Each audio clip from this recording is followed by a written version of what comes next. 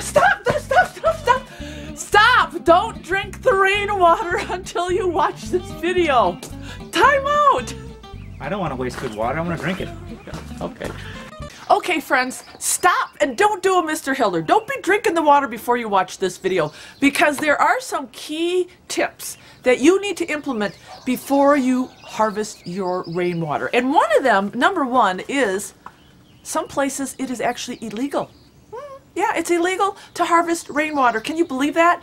But here where we live in the panhandle of Idaho, we're safe. So make sure you check, this is sad, your regulations to see if you can harvest it. Now, if you can, there are some key things that you need to do, some mistakes that you need to avoid. And Starry fashion, we're going to keep it really simple, because on our homestead, you know, we're all about frugality. We don't have a lot of money. We like to do it the simple way, and we like to show you, friends, how to do it the simple way, so you don't need a big elaborate setup. You know, just remember this. It only takes 1 gallon of water to survive, and 2 to 3 gallons of water for hygiene. But as Americans, we use 100 gallons of this stuff a day. That's terrible. We're out there washing our cars and watering our lawns and filling up our hot tubs and our bathtubs and swimming pools. This is a valuable commodity, and when you are looking at the pricelessness of this water, you got to be smart about it. Okay, first let's talk about how are you going to catch your water? What kind of container? Well, we've got 55-gallon drums.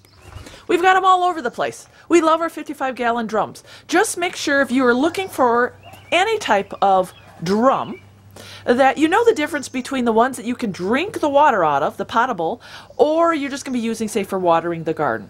2 different types of storage containers. So do a little research, go around your community, see if there's a recycling center that may have some. You may end up buying some at Lowe's and Home Depot, but know the difference. And this is maybe where you're going to spend a little bit of money, but lucky for us, we got all our barrels for free. So, you know, Starry, frugal, free. Then also think outside the box with rain catchment systems. Look at this. I've got a real old-fashioned water catchment system that even has a spigot on.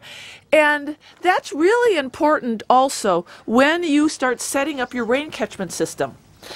Do you want a system where you're just going to take a bucket and scoop the water out? Okay, there's that. Or do you want to set your rain catchment system up off the ground so that you actually have a spigot and you can open it and have gravity fed? Or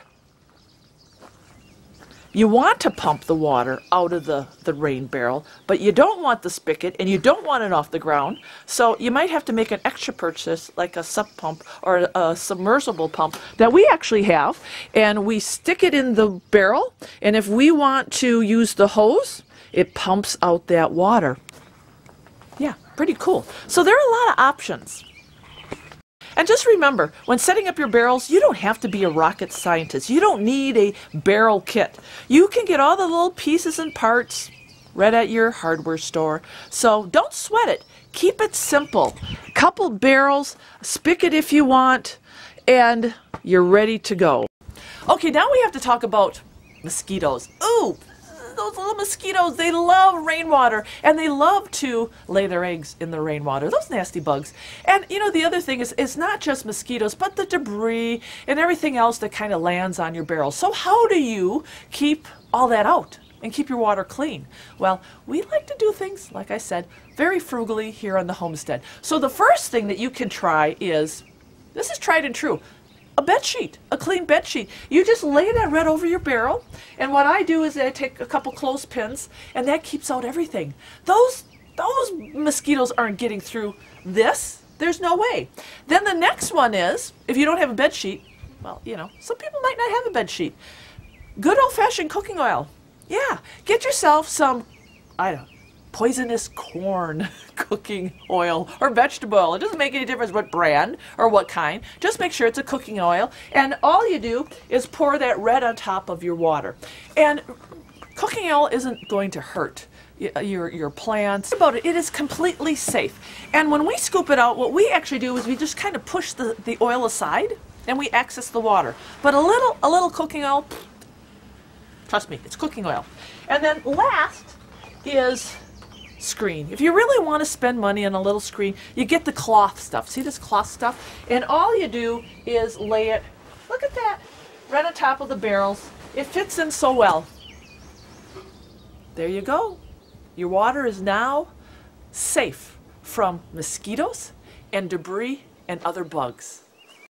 Now we have to talk about capturing the rain off of your roof, because rain is actually very clean.